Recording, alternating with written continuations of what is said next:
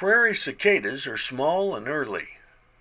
They are tiny creatures among their kin, like these big and colorful annual or bush cicadas 2.5 inches long that arrive in July from forest and grasslands.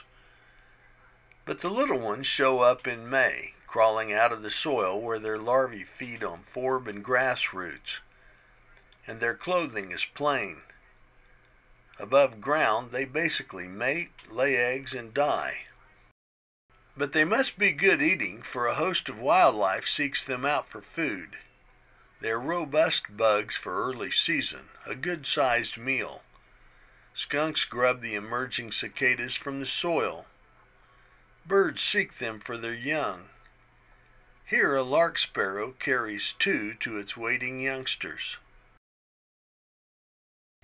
And even wasps tear the soft and meaty prairie cicadas apart, eating them for protein and moisture.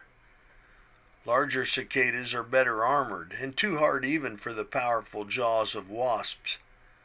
But this little snack makes easy pickings, and the formidable paper wasp eats its fill and then cuts the victim in half.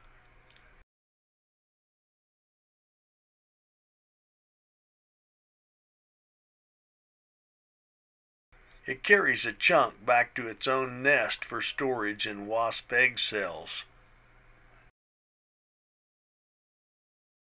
Nature provides for all at every season, and even in an active food chain, there's always enough extras to ensure groceries for the next generation.